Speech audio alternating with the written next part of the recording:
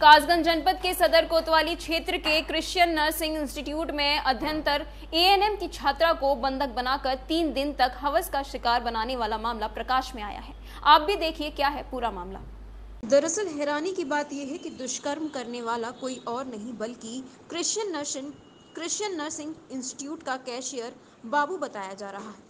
फिलहाल पुलिस ने एसपी के आदेश पर आरोपी दुष्कर्मी के खिलाफ मामला दर्ज कर लिया है और आरोपी की तलाश में जुटी हुई। आपको बता दें कि एटा जिले के मरहरा थाना क्षेत्र के एक गांव की रहने वाली पीड़ित छात्रा शहर के नदरे गेट स्थित क्रिश्चियन मिशन अस्पताल में एएनएम की पढ़ाई कर रही थी। आरोप है कि उसकी कुछ दिन पूर्व बुखार आने की वजह से तबीयत खराब हो गई, जिसके बाद पीड़िता दवाई लेने ओपीडी में गई।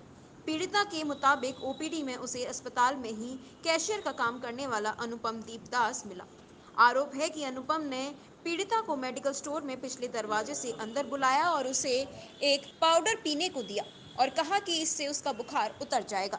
पाउडर पीने के बाद पीड़िता बेहोश हो गई और जब उसे होश आया तो वह एक कमरे में बंद थी। पीड़िता के आरोप के मुताबिक आरोपी अनुपम ने पीड़िता को नशीला पदार्थ खिलाकर उसके साथ दुष्कर्म किया और उसे आगरा के वाटर वर्क्स इलाके में एक फ्लैट में बंधक बनाकर रखा और 3 दिन तक दुष्कर्म किया।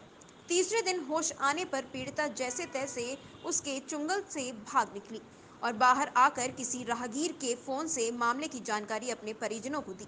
जानकारी के बाद परिजन आगरा पहुंचे और पीड़िता को लेकर कासगंज सदर कोतवाली आए और नामजद आरोपी के खिलाफ तहरीर दी। पीड़िता की तहरीर पर पुलिस ने आरोपी के विरुद्ध मामला दर्ज कर आरोपी की तलाश शुरू कर दी है। वहीं एसपी बीबीजीटीएस मूर्ति ने बताया कि पीड़िता तहरीर के आधार पर तत्काल मुकदमा लिखवाया गया है। इस मामले में आवश्यक वैधानिक कार्यवाही की जा रही है। इस संदर्भ में एक गंभीर पहलू पर विवेचना की जा रही है। देखिए, इस प्रकरण को संज्ञान में लेते हुए कल शाम को वादी जो है वो हमारे कासगंज थाने पर अपनी तहरीर लेके आई थी। तहरीर के आधार पर हमने तुरंत मुकदमा लिखवाया और आवश्यक वैधानिक कार्रवाई की जा रही है।